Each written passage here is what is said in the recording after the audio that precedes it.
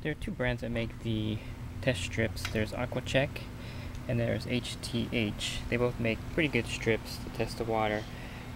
They can supplement the regular standard test kits. And both brands have the color chart built into the bottle, and you just put the strip next to it to match it up.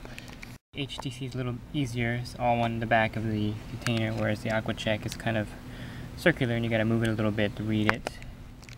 Okay, so you just dip the strip in to the middle of the pool and you lay it flat for 15 seconds. You don't want to shake off any excess water. You can just set the HTC one right here and you can compare really easily the colors. The Aquachek's a little bit harder with the rolling cylinder, but you get the idea. So it does test for cyanuric acid condition, or total alkalinity, pH, free chlorine, and total hardness. And the Aquachek actually has one extra test on theirs, which is the total chlorine. And you take that reading from the total chlorine and the free chlorine and you'll get your combined chlorine reading. And it actually tells you, just by looking at the chart, if your total chlorine is okay. And you don't want any combined chlorine in your pool. That's the cloudiness and the burning of the eyes and the ammonia smell. And the Taylor kit does just about everything the test strip does. It does the combined chlorine, and the regular standard OTO test just does the free chlorine, active chlorine reading, and the pH. And one thing you're going to need the standard test kit for is for the acid demand test. Both the Taylor kit and the regular Poolmaster 5-way test kit both do the acid demand. The test strips, however, do not do that. And it's very important if you want to keep your pH in balance and know how much acid to add.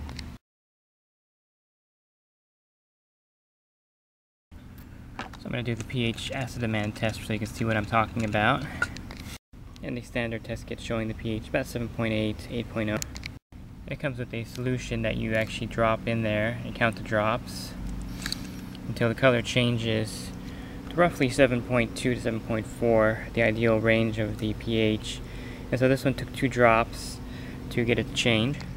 And then you just get your pool volume. You gotta know your pool volume, of course. It comes with a chart. So this pool is about 15,000 gallons. 2 drops means I put 1.5 pints of acid in to lower the pH down to the level. And that's why it's important to have a standard test kit also, along with the test strips. If you're going to use the test strips, you definitely want to have a standard test kit for acid demand and just to check the chemicals. I prefer you testing your pool with a regular OTO drop test and get a more accurate reading. And we're looking at about 1.0 to 2.0 in chlorine here. It's not to say that the test strips aren't accurate, but you have to actually read the color carefully to get a good reading, and you know, human error is involved in that and reading the color chart. Whereas this kit, the color spectrum is really broad, from really light yellow to dark orange, so it's much easier to read.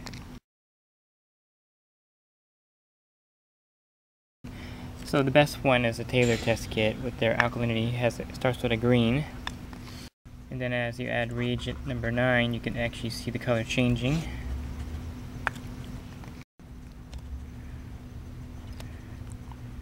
And that gives you the alkalinity perfect. You can see right there it stops when it changes to a bright red from a green. So this one's reading alkalinity exactly at 80 parts per million. And again, the strip showing that the alkalinity is probably around 80 to 120. It's actually right between both readings.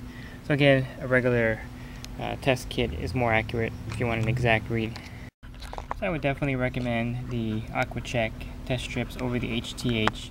Just because it has the total chlorine reading, which will give you your combined chlorine in your pool. And HTH is pretty good, but it lacks that one reading that is kind of vital if you're going to use strips to test your pool. And again, I would recommend a standard test kit also to test for acid demand and to get a more accurate chlorine reading.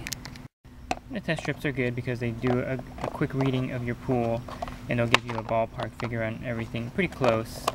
And also it gives you the cyanuric acid test really easily and the total water hardness.